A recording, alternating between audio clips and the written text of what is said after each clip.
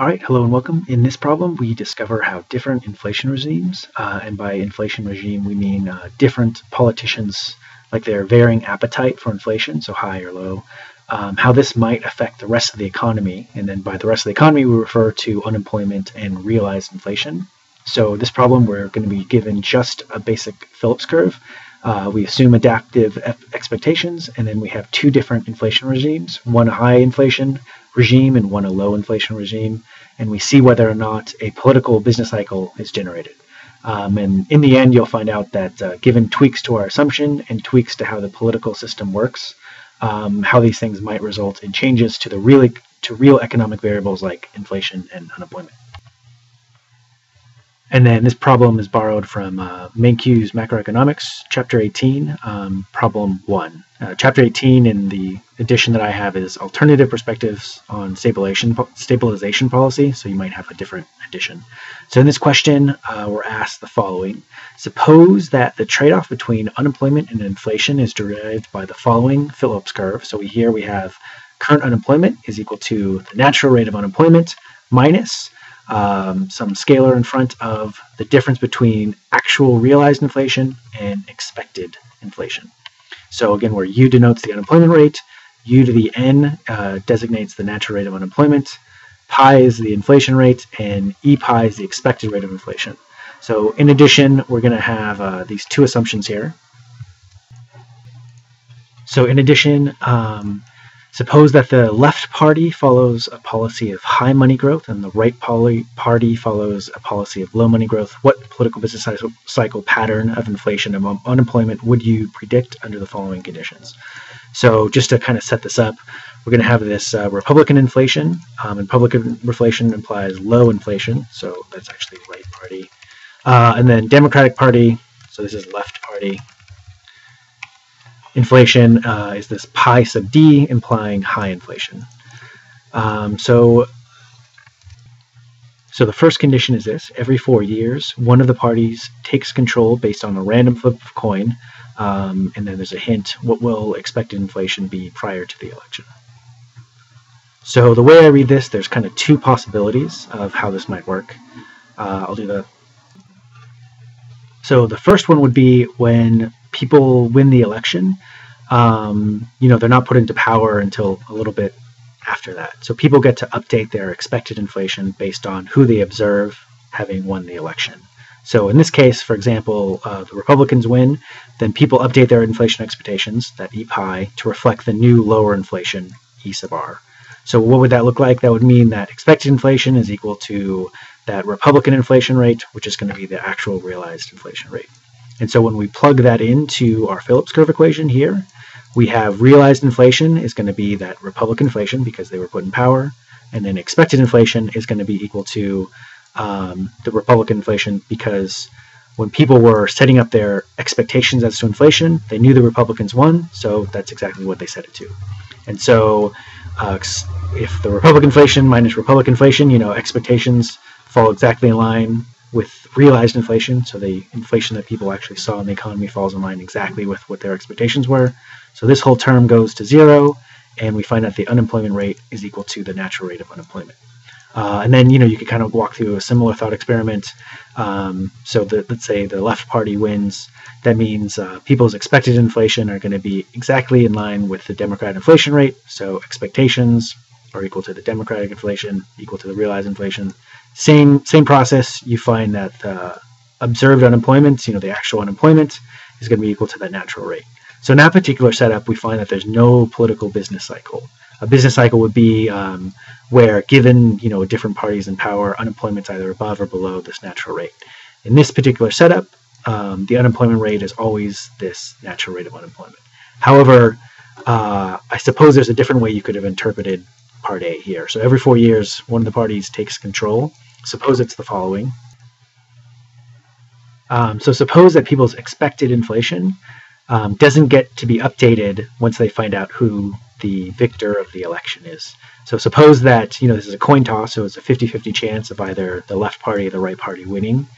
So when they set their expectations for inflation, they have to have a 50% chance the Republicans might win and a 50% chance that the Democrats might win. So when they're setting those inflation expectations, they're thinking, well, it might be this or it might be this, and it's a 50-50 chance of either.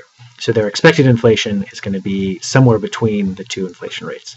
Remember, pi sub r is the low inflation regime, and pi sub d, like the left-winning, is going to be the high inflation regime. So what happens in that particular situation?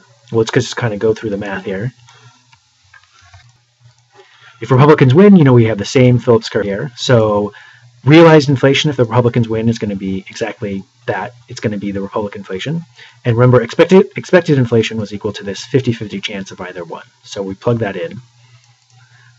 Solving that line, you have pi sub r minus half 50%, 0.5 pi sub r. So that leaves to 0.5 pi sub r. And then minus 0.5 pi sub d. Since we know that the Republican inflation rate is less than the Democratic inflation rate, we know that this term right here is going to be less than 0 because it's a smaller number minus a larger number. It's going to be less than 0. So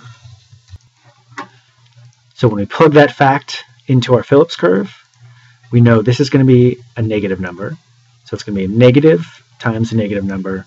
So this is going to be work out to be a positive number. So current unemployment is going to be equal to the natural rate of unemployment plus some positive number.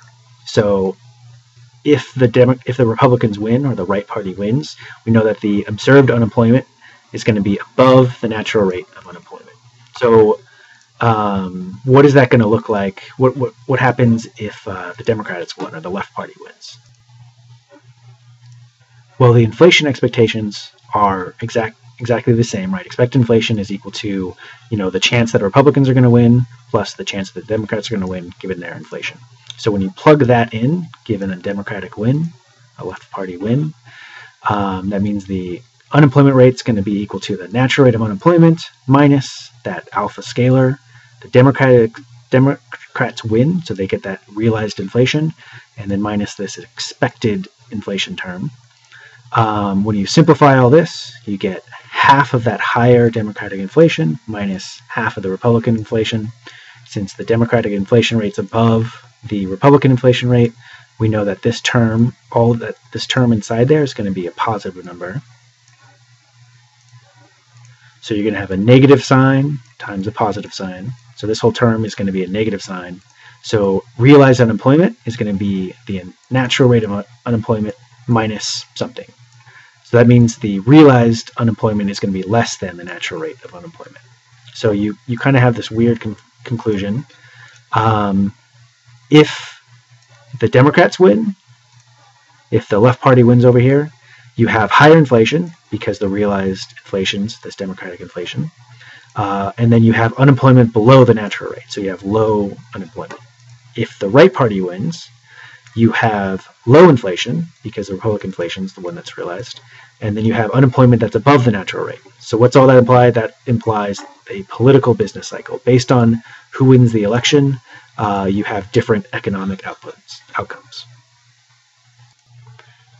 And so I'm pretty sure this kind of second part is what this problem was getting at. Let's move on to part B. So part B says the two parties just take turns, right? So it's one term, it's going to be a Republican term. Republicans are elected to office, and then the next one, the liberal or the left or the Democrats go to office. So in this case, remember, given adaptive expectations, not given adaptive expectations, just given that people set their expected inflation equal to what they think is going to happen.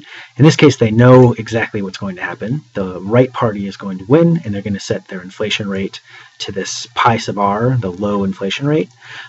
So we know that if their expectations are going to be set equal to what the Republicans promised that they would set it to, and we know that realized inflation, just pi there, is going to be equal to the Republican inflation rate, the lower inflation rate.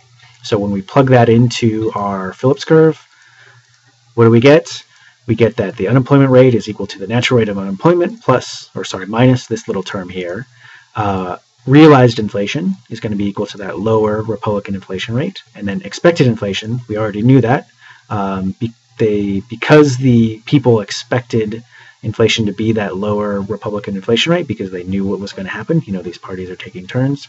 This whole term goes to zero, which means this whole term goes to zero, and means that the unemployment rate is going to be exactly equal to the natural rate of unemployment. And coincidentally, with the left party taking power, you have the exact same thing, only with, wrong subscripts here, with the higher pi sub d rate, with the liberals taking control. And once again, you have the natural rate of unemployment.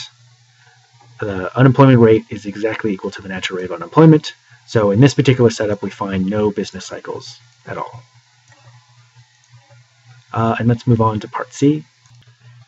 So C asks, do your answers above support the conclusions of that monetary policy should be set by an independent central bank? So let's kind of quickly review what our conclusions were. From part A, we found the following. We found that when inflation is set by political parties that are determined by simple winner of a coin toss, inflation was unstable. It jumps between the Republican lower rate and the Democratic higher rate, depending on who wins the election. Unemployment was also unstable because it jumps above and below the natural rate, depending on who won the election. In our second political system, where inflation was set by just political parties taking turns, inflation was unstable again because it was jumping between the higher and the lower inflation rates, depending on who won the election. But unemployment was stable because it was consistently the natural rate because inflation expectations were allowed to be kept in line with what they actually ended up. So unemployment found out to be stable, but inflation was not stable. So let's think hypothetically, what about an independent central bank? So at the very least, it's theoretically possible for a central bank to set inflation that's at some kind of stable, consistent level. That's perhaps some kind of compromise between the two. I think I misspelled compromise there. Which would then also imply, assuming that expected inflation fell in line with realized inflation, that would imply that, given our Phillips curve, that would then imply that unemployment was also similarly stable. So if your goal was, stable unemployment and stable inflation, and if you have stable inflation where realized inflation falls exactly in line with expected inflation, that leads into our Phillips curve where unemployment is stable and exactly equal to the natural rate. If those things are your goals, stable inflation and unemployment that's stable and equal to the natural rate, then an independent central bank, at least hypothetically or theoretically, could achieve those goals. Oh, cool. Thanks. Hopefully this was helpful, and let me know if you have any questions. Bye.